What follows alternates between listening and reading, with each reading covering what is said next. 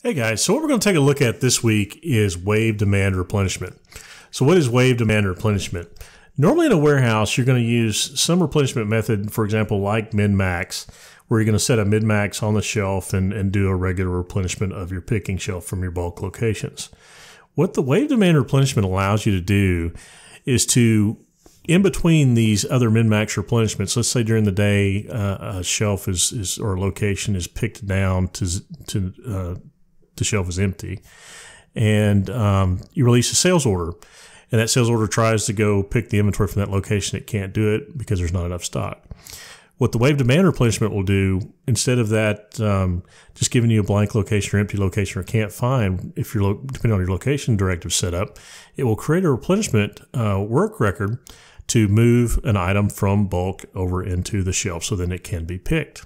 Okay, so let's take a look at how that's set up. First place we're going to go is we're going to go look at our wave templates. So I'm going to go into warehouse management, setup, and then if we look at the waves, we'll go into the wave templates. Now today I'm going to use warehouse 64, so I'm just going to filter everything down to 64. And for warehouse 64, I've only got one wave template set up. And the important piece here is this little method right here, replenish. So I've added this in to the methods, and I've also given it a wave step code. The wave step code is going to help us identify the replenishment template in just a minute. So the first step here is just to get the replenishment method in here. And the other thing that you want to make sure you have checked on this wave template is this automatic replenishment. You want to make sure that's a yes. Okay, so the next step is we're going to go create a work template for this. So we're going to go to warehouse management, and we're going to go to work, and then work templates. And then we're going to go ahead and select replenishment.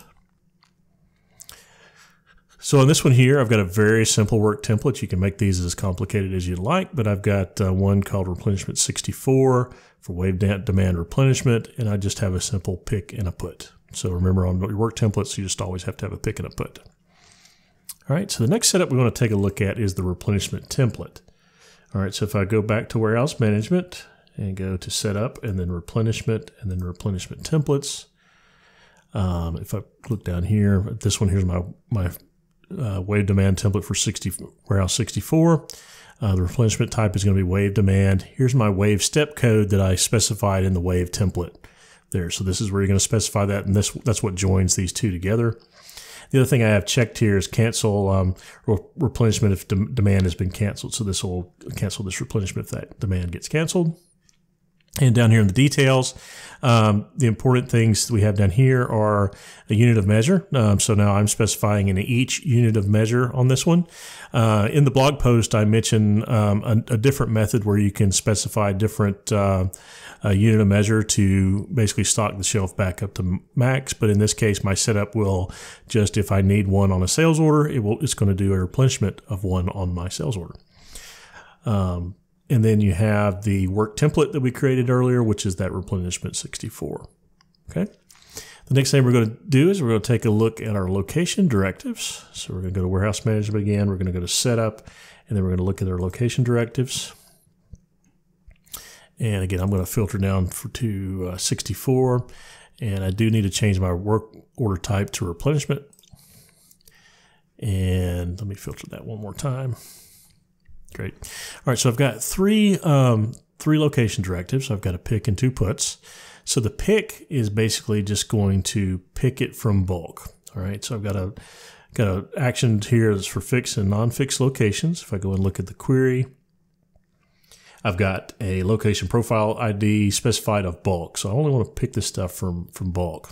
All right, and then the puts, I've got two puts here. And the only difference between the two is one of them is for multiple SKUs and one of them is for single SKUs, but other than that, they're both exactly the same. So if we look at the actions on this one, we're either it's going to first look for a fixed location to put it to, and then it will look for a fixed or non-fixed location. So if we look at there's no query change on the fixed location, but on the fixed or non-fixed location here, there is a query change where I've said, okay, I only want to put this into a pick location. So I don't want to move it from a bulk to another bulk. I want to specifically move it from a bulk to a pick location. So that's going to be the only change there. All right, so that concludes the setup. Let's go into sales orders. So we'll go to my all sales orders screen, and we'll create a new one.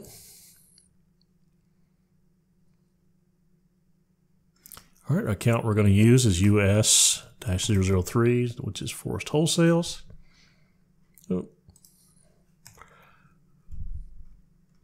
All right, and then I'm going to change my site and warehouse here to my warehouse 64. And the item I'm going to use today is an L0006. And we'll just put the quantity of 1 there. So if we take a look at the inventory on this one, so I'll go open up the inventory and take a look at the on hand. And we should see that all of my inventory right now is going to be in this bulk 1 location. So this bulk 1 location is just a bulk location. The actual fixed location for this product is going to be this pick 5. Okay, so, but all of my inventory right now is in bulk 1. I don't have anything in pick 5 as of right now. All right, so we'll go ahead and we'll release this to the warehouse. So we'll go to warehouse and release to warehouse, and we'll take a look at what messages we get. All right, so the message we get is that we basically get our wave and we get our work created and everything. But what you'll see is that the work can't be unfrozen because there's replenishment work. All right, so what does that mean? Let's go take a look at the actual work that was created. So we're going to go into warehouse management, and we're going to go to all work. And I've got two pieces of work that got created, okay? So the first piece of work we have here is a replenishment. So if we go into that one and look at it first, we'll see that we have our L0006, and we're going to pick it from bulk and put it to location pick 5. All right, so that's our replenishment work. And then, that was created by our wave demand replenishment. And then if we look at the actual sales picking, we'll come in here, and so it's going to say pick from our location pick 5, and then move it to bay door. The other thing I'll point out on this sales order picking work is you see it's blocked, right?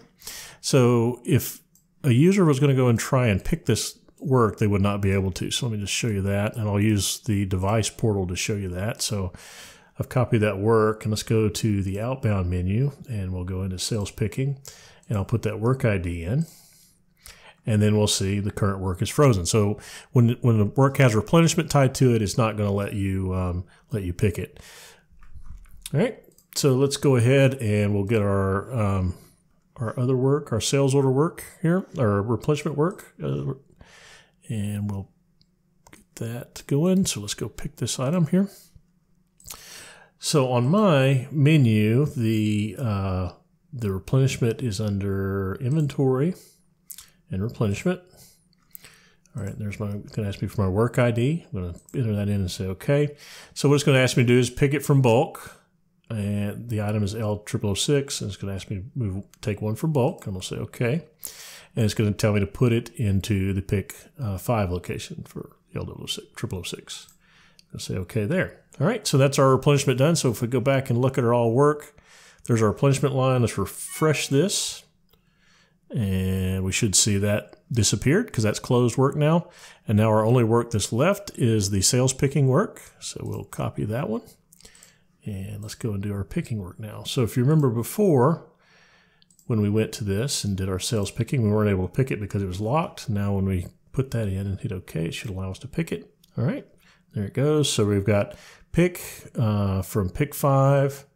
I'm going to add a license plate to that. It's got 600 there, and it's asked me for 1 of those. I'm going to say OK, and then it's going to ask me to put it to the bay door, and I'm going to say OK. All right, so that's an overall process of using the wave demand replenishment. Very helpful if you're using other replenishment methods to keep your stock in the middle of the day, keep your picking locations updated. I hope you found this helpful. Thanks.